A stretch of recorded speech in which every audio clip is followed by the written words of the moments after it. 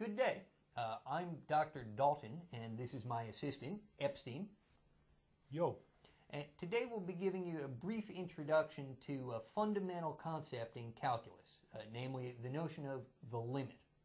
Now, the ancient Greek mathematician Archimedes found the areas of various regions, including, for example, the region under a parabola. Wow, the ancient Greeks did that like way back then? Yeah. That's pretty cool. So, now, today we introduce that subject by talking about Riemann sums.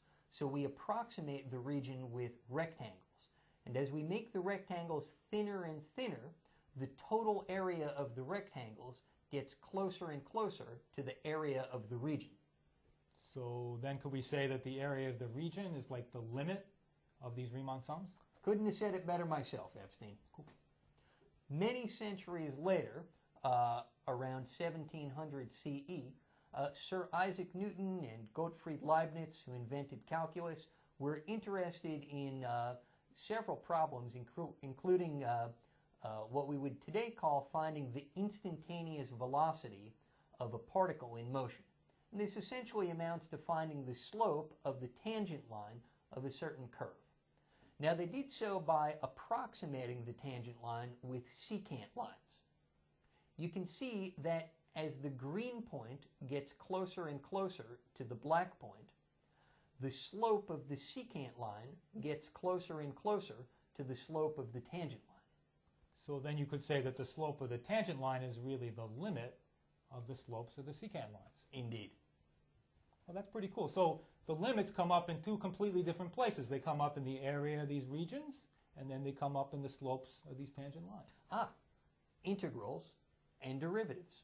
I couldn't have said it better myself. Now, while Newton's techniques, they worked perfectly well in practice, but there were logical difficulties. His computations involved certain infinitesimally small quantities that he called fluxions.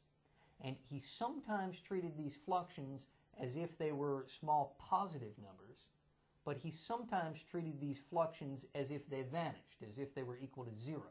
Well, I don't get it. Like, Dr. Dalton, how can these fluxions be positive numbers and at the same time be equal to zero? Well, see, they can't, and that's exactly the logical difficulty.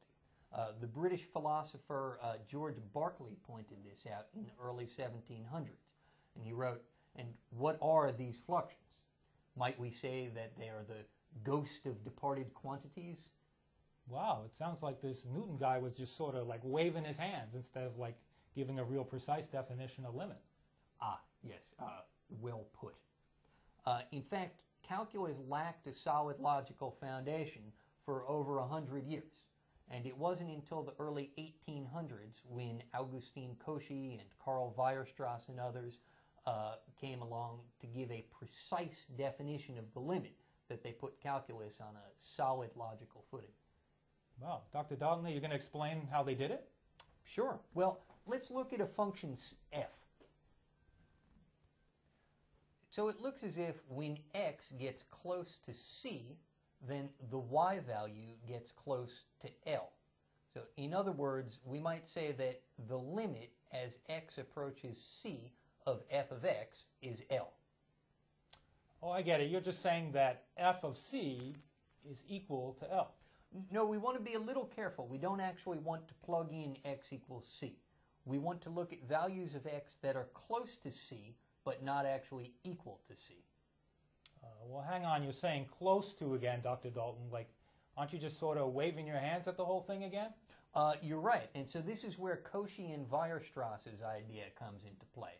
So their idea was, let's put it this way. I can make f of x as close as you want to L by making x close enough to c. So you're saying that you can make f of x as close to L as I want. Well, I want f of x to be this close to L. Okay. So to get f of x that close to L, I need to make x close enough to c. So say this close. See, as long as x is this close to c, then... Oh yeah, then it's going to be that f of x is going to be this close to L. Right. So in other words, if you look at the part of the graph of f that lies within my red stripe, Well, then it also lies in my blue stripe. Well, that's pretty good, Dr. Dalton, but you win that round. What if I want f of x to be even closer to L? What if I want f of x to be, say, this close to L? okay, then I make x just a little closer to C, say this close. Again, if you look at the part of the graph of f that lies within my red stripe, Then it also lies in my blue stripe.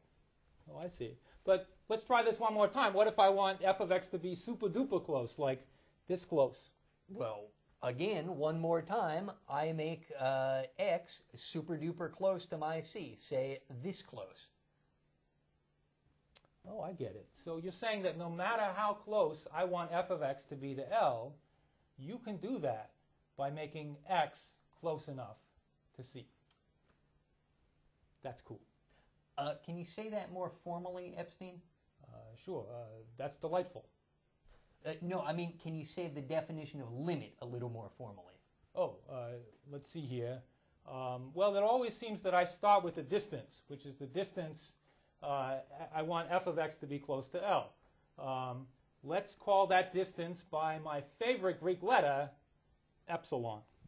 And then I choose a distance, which I'll call by my favorite Greek letter, delta, and I choose my delta carefully, so that as long as the distance from x to C is less than my delta, then the distance from f of x to L is less than my epsilon. and so here now is Cauchy and Weierstrass's rigorous definition of the limit. We say that the limit as x approaches C of f of x is L if, For every positive number epsilon, there exists a positive number delta such that if x is any number other than C, such that the distance from x to C is less than delta, then the distance from f of x to L is less than epsilon. That's a really delightful definition, Dr. Dalton. and every good definition deserves a good song. Epstein, my guitar.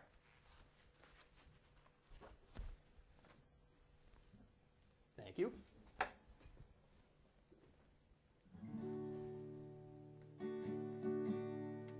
In calculus we learn to find areas and the slope of a curve's tangent line.